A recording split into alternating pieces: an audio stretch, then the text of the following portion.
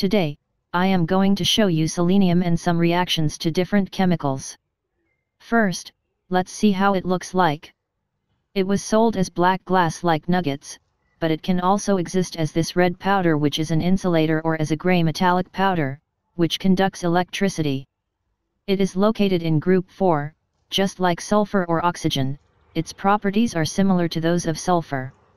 In the nature, it is found in minerals like nominate or metal selenides, but we can also find it as an element. Here, I am heating up a selenium nugget. It melts at 221 degrees Celsius and boils at 685 degrees Celsius. As you can see, it forms yellow vapor and melts as a black liquid, which looks very satisfying. As a comparison, you can here see the reaction of sulfur when heated, which turns to an orange liquid at 113 degrees Celsius.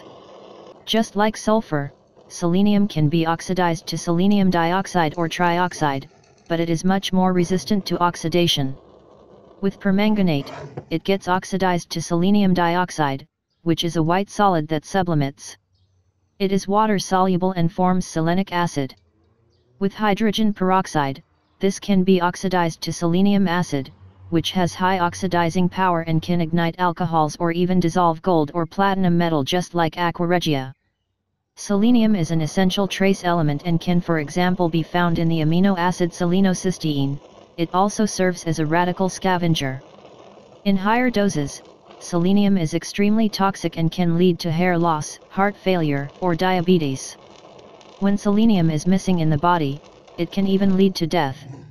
Since cows do need more selenium than they can naturally find, they are often given sodium selenate or selenite. Industrially, selenium is also used in some kind of solar panels or red glass. Like sulfur, selenium can react with metals to form selenides. Here, I show you the reaction of selenium with iron, which forms iron selenide. In contact with acid, hydrogen selenide is formed, which is highly toxic and smells like horseradish. It's the most toxic selenium compound. Nice smell. Another thing that is very similar to sulfur is that selenium can be dissolved in sodium hydroxide solution to form soluble polyselenides, which are red colored. Here, I also want to show you a solution of polysulfides, which is yellow in color. One last thing I want to show you is the reaction of selenium and sulfur. They form a powder which consists of selenium-sulfur rings. This compound is, for example, used against hair dandruffs. Unfortunately, you can't really see the selenium sulfide, since it is mixed with this sulfur stuff.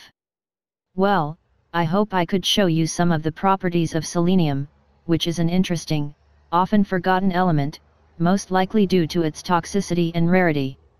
I hope you liked the video. Keep doing chemistry.